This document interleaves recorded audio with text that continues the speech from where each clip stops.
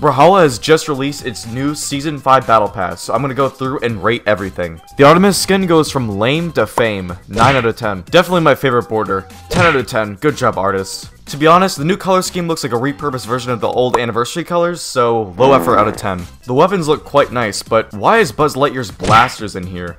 Hey yo, they done stole the art from Fireboy and Water Girl. That's a plagiarism out of 10.